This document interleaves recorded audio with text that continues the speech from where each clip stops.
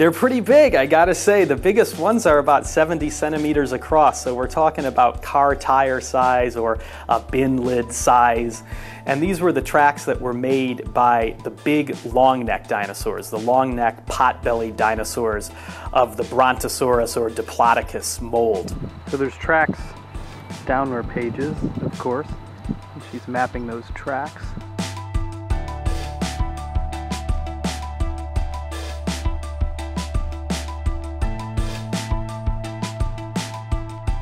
It was subtropical, it was closer to the equator, it was more like Florida or Spain, and you had big rivers on that island emptying into an ocean, deltas, and then on the sides of those deltas you had lagoons, you had beaches, and it was actually in the lagoons where these dinosaurs left their tracks. These dinosaurs were wading in shallow water, these enormous long-necked dinosaurs and the meat eaters that would have preyed on them.